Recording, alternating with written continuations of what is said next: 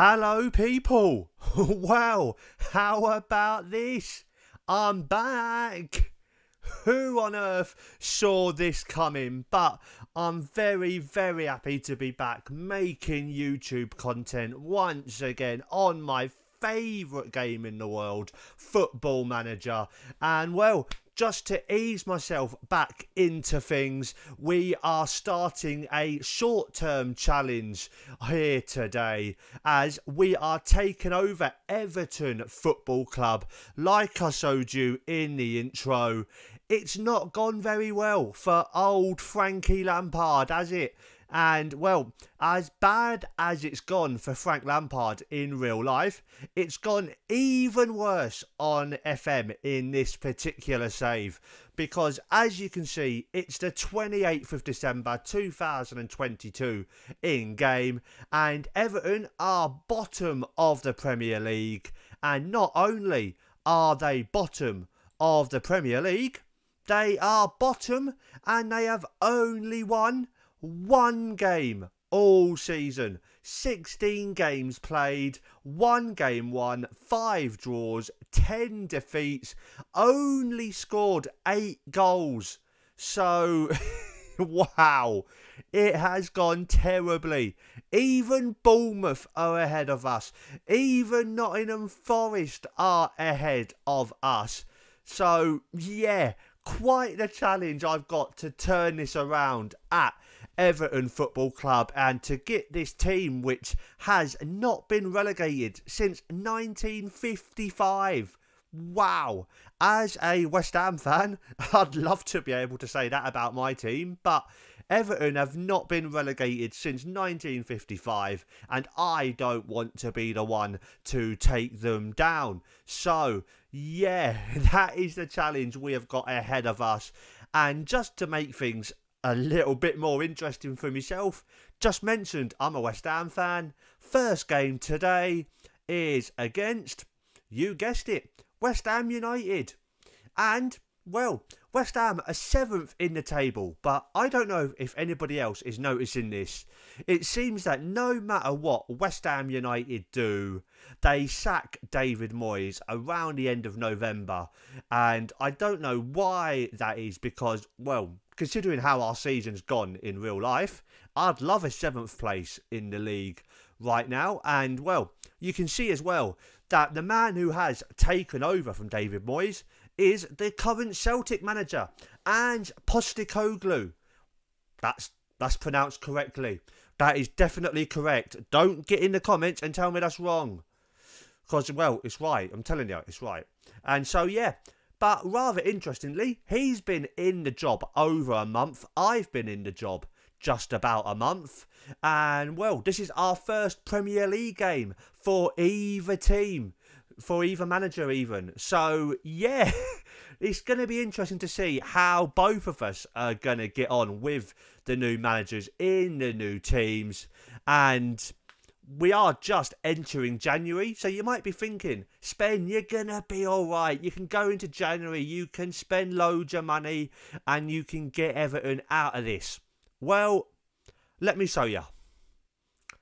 No. We have £2 million in the transfer budget. We are currently 100 and something grand over the wage budget. And we're only getting 50% of any transfer revenue. So, yeah.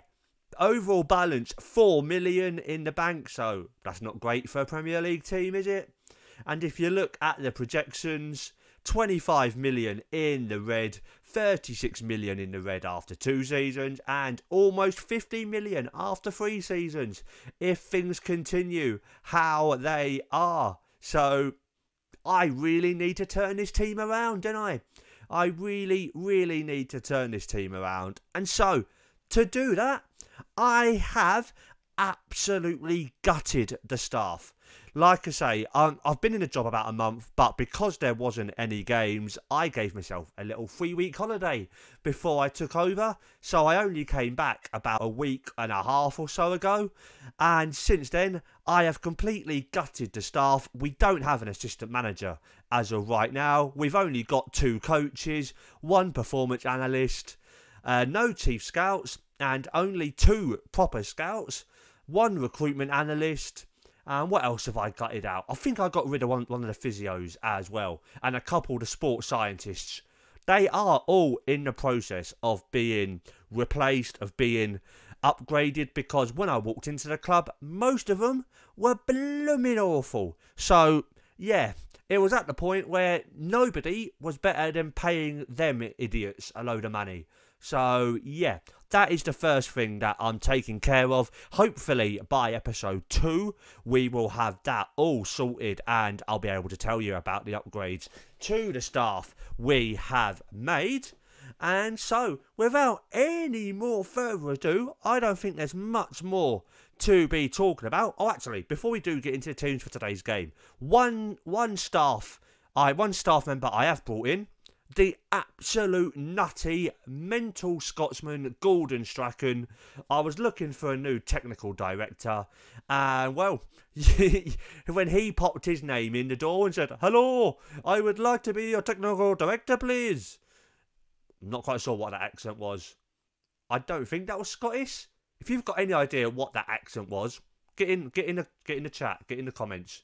But yeah, anyway, Gordon Strachan walked in the door and he said he wants the job. So, well, you don't say no to Gordon Strachan, do you? The man is an absolute legend. I remember him just about ending his career as I was just getting into football and watching him play for Leeds United. Even at that point, he was so good. And then he was a decent little manager. I liked him around the end of the 90s and the early 2000s and that. And so, I like his personality. I've got him in the door. Happy days. And so, yeah, I think into the team for today's first game against West Ham United, where we are indeed away at the London Stadium. So, let's get into it. We're going with a 4-2-4, which for a team bottom of the league only scored 8 goals all season, going away to a fairly decent informed West Ham side. You might think is a little bit mental, a little bit ambitious, but I've been through the assistant report. I'm taking it seriously. That's how seriously I'm taking it. I've gone into the assistant report and I've had a look. And the 2 players who my assistant report highlighted for this game, how have I got an assistant report? I've just thought of that. I've not got an assistant manager. How have I got an assistant report on this game? Interesting. That's something for me to worry about next time. But anyway, the 2 people that was highlighted in that report are Yerry Mina and, what's his name? Idrissa Gueye. So, Mina, he was highlighted because he could help us from deep, apparently.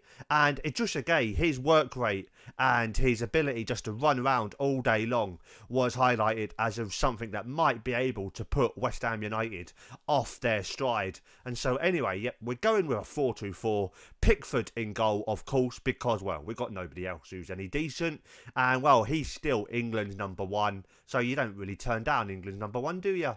But anyway, Pickford in goal, Mikalenko, Tarkowski, Mina and Godfrey are our back 4. And you'll notice I've got the fullbacks both on defend. That's just because, like I say, we've not been in the best of form. I really want to try and limit the amount of attacking opportunities that West Ham have to maybe get in behind our defensive line. So hoping to see how that gets on in today's game. And then in the midfield, it is Gueye alongside James Garner. And James Garner is not anybody's first choice for deep-lying playmaker in this club. I've asked a lot of the staff members. And, well, none of them said put James Garner in. But I like James Garner's attributes. I like what he does because if you go deep-lying playmaker and you go on support, 14 first touch, 15 passing, which is really important, technique 14, 16 teamwork, 16 determination, 14 composure, 16 stamina as well, 15 natural fitness, but also his player traits. Tries long range passes and shoots from distance. which I know he doesn't have the best long shots. 13. It's not terrible. It's not an awful long range attribute. And I'm thinking with the long range passes as well, he can ping the ball forward to our front two, Maupay and Calvert-Lewin. And Calvert-Lewin, of course, being the big giant man that he is, he can maybe nod down some of the passes. Well, I say giant man. He seems taller. He seems taller in real life. How is he only 6'2"? That's the same height as me. And, well, I don't think I'd be considered like a target forward for a Premier League club just because of my height, but okay. I honestly thought he was 6'4", 6'5", but oh well, I'm wrong. But anyway, James Garner can ping his long balls forward to Calvert-Lewin and he can then get them back down to Neil Maupay. And then as well, of course, on the wings, we've got Damari Guy and Alex Iwobi. And then just a little side note, the one game Everton did win this season, it was against Brighton. And it was against Brighton. It was a 2-0 win and they both scored as Everton went with a 4-4-2 diamond narrow in that game. So this one, not overly different to that particular formation, but I think this is the way to go. I definitely think 2 strikers up front. And speaking of player traits, this is how seriously I'm taking it. I don't normally look at player traits or stat or anything like that, to be quite honest. But I like Neil Maupay's traits. Places shots, winds up opponents, but more importantly, comes deep to get the ball and gets the crowd going. We're in a relegation scrap. We need the fans with us. So hopefully Maupay can help us with that. And obviously Calvert-Lewin as well. He has the one player trait of knocking a ball past opponents.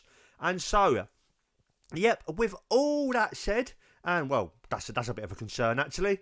Man United won him, Tottenham won him, West Ham won him. We'd take him in real life. And Bayern Munich won him. So, not that I want to get rid of him, but if Bayern Munich fancy ponying up 50, 60 million quid, I would take that. For any of the other teams, it would have to be 80, because I don't want him scoring against us.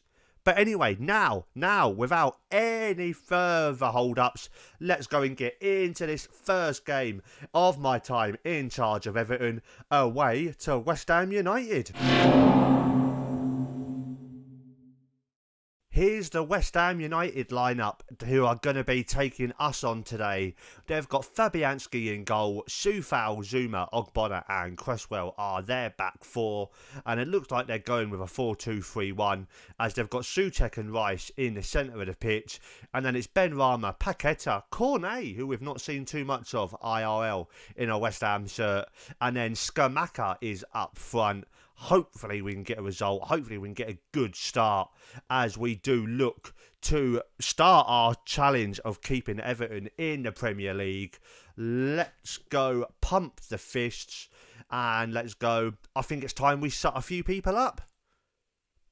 A lot of them are inspired or motivated. Very, very happy with that.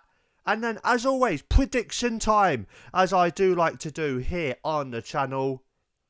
I'm going to go 2-0 us. I quite fancy us. 2-0 us. Come on, you toffees. 3 minutes into the game and we've got the first highlight. Dominic Calvert-Lewin coming deep to pick it up off a throw-in.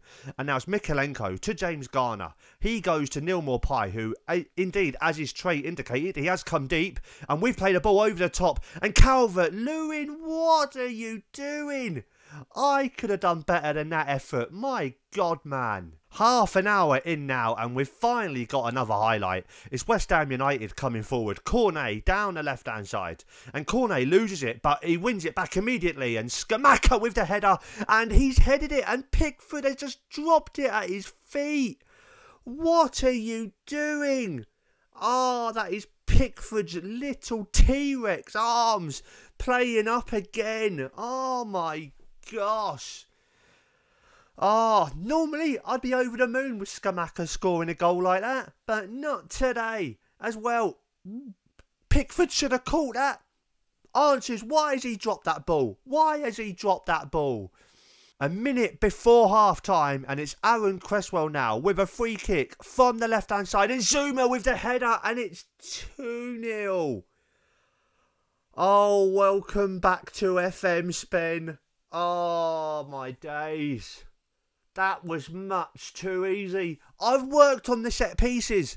I've actually done set pieces before this game. That's how serious I'm taking this save. And it still hasn't worked.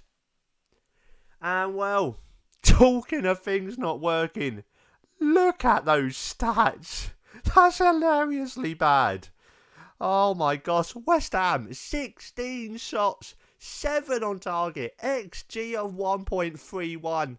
Us, 3 shots, none on target, XG of 0.38. Yeah, I'll be back with you in a minute when I've figured out what I'm going to change to try and turn this around. Okay, so I just realised I didn't go through the tactics in depth before the game. So, well, this is what we're going with now. We're sticking with the 4-2-4. I still have hope for that. But we're now going slightly more direct passing, higher tempo, slightly higher tempo anyway, hit early crosses. We're now trying to play the ball down the left just to see if that can get us any kind of joy. We're distributing the ball to the flanks and we're going very high intensity, counter press, counter when we do have the ball and distribute quickly. And then when we're out of possession, we're now going high press, get stuck in more often, step up more, and yeah, trap outside and stop crosses. And so yeah, hopefully that might get us back into this. I'm going to give it 10 minutes and then panic and probably go with something very, very different just to try and get us back into the game if we haven't scored by the hour mark. Okay, 65 minutes in. We've not improved our XG. We've not had any more shots, I believe. We've certainly not had any more highlights. So, yeah, answers on a postcard as to how you get us back into this. I think option 1, Dwight McNeil is going to come on for Damari Gray. So, that has happened. And now, what else? Who else have we really got that we can bring on? What can Onana do? Onana, what can Onana do? He can play as a Mazzala or an advanced playmaker.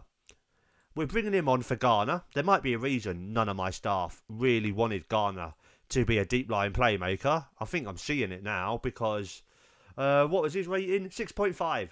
Yep, nobody in this team is over a 6.7, which is Ben Godfrey, our right back.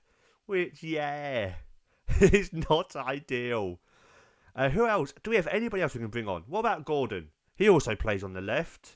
Although he is happy on the right as well. I like Iwobi. I do like Iwobi, especially on FM. So I'm going to leave him on. Well, this just shows you the problem we're in. We've got nobody off the bench who can come on and change this. So, yeah. Let's change Calvert-Lewin to a target forward.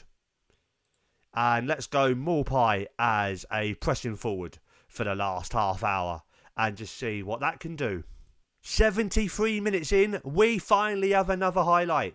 Iwobi, he's trying to beat Cresswell. He's crossed it into the box. McNeil with a header. I am a tactical genius. Dwight McNeil, with possibly his first touch of the game, has scored his first goal for us. And we are back in this game of football with 15 minutes left to play. Could we be seeing another West Ham meltdown? Another West Ham capitulation? As that was a beautiful cross from Iwobi. I knew I was right to leave him on the pitch. As, oh well, the highlights keep on coming now. Calvert-Lewin with the ball. And he's played it back to Mykolenko. Inside to Onana. And Onana, he might have space here. He's broke into the box. Onana's in. And oh, I thought we was level. I really, really thought we was level there, people. And well, the highlights really are keeping on coming. We're in London and it's like the old proverbial London buses. You wait ages for a highlight and then 2 or 3 come along at once. As now Onana's played the ball from deep. He's got it to McNeil. McNeil cuts it inside and Calvert-Lewin's in space. And Calvert-Lewin has had another awful effort. Is he trying to get himself sold? I was just about to give up on the game, but now we're in injury time. We've had a corner ball, it's been headed away, and Paqueta tries to win the ball back but doesn't. And now it's Morpie with it. He's crossed it in. Calvert-Lewin, Dominic Calvert-Lewin with the equaliser in the 90th minute. And wow, what a turnaround this is from 15 minutes ago when I was giving up on this game of football. And well, we are right back in this. Could we even win it by the end of the game? We've got 2 minutes to score another one. This is end of game, isn't it? This is end of game highlight. I shouldn't be getting too excited. Cornet does have the ball. He's gone all the way back to the Polish Fabianski. And Lucas Fabianski just plays it into the centre of the park to Souček. And Souček back to the German, Thilo Kehrer. Forward to the little Argentinian, my man, Cross Lanzini. He's played it to Ben Rama. Souček, Downs has played it in. Oh no! Emerson Royal Skamaka, no! No! No! How has that happened? We have lost this in the 93rd minute. Emerson with a great little low cross which Skamaka was never going to miss. Oh my gosh, people. I hope you enjoyed that game of football. Welcome back to YouTube. You wait 8 or 9 months for a tailor-made gaming episode and I bring you the drama. I bring you the drama, don't I? Skamaka with 2, Zuma with the other one for the Hammers. And I really thought we'd nicked a point. It's gutting. 25 shots. West Ham had 2R10, 11 on target, 2R5, an XG of 2.49 for West Ham to R1.85. Well, work to do. Definitely work to do, people. As let's go hands on hips. You did yourself proud? Yep, everybody is happy with that. And so, I'll be back with you in a second to find out where we're going to come back for our next episode. Well, that result leaves us rooted to the bottom of the table, still on 8 points. Now from 17 games, we're 8 points behind Forest and Safety. We need to turn this around soon. But yeah, let's see. When are we going to come back? Who have we got coming up after New Year? We've got Wolves in the Cup, Villa and Southampton. Only 2 Premier League games in January. Okay. Might come back for Villa. I think we come back for Aston Villa. So I can tell you what, if any, deals we have done in January. So, yep, guys. That's where we're going to leave it for today. I know this is the wrong time to be doing it because you're supposed to do this in the middle of videos these days. But first episode of a new series. First video in best part of a year. So please do like the video. It really will help the series out. It'll help the channel out, and also, as well as that, subscribe to the channel if you're new. Now I'm back on this YouTube thing. I want to get to, 700 subs? I'm trying to get to now. So please do help me get there as soon as possible. And yep, thank you all so much for watching. I shall see you next time for Aston Villa away. Be seeing you.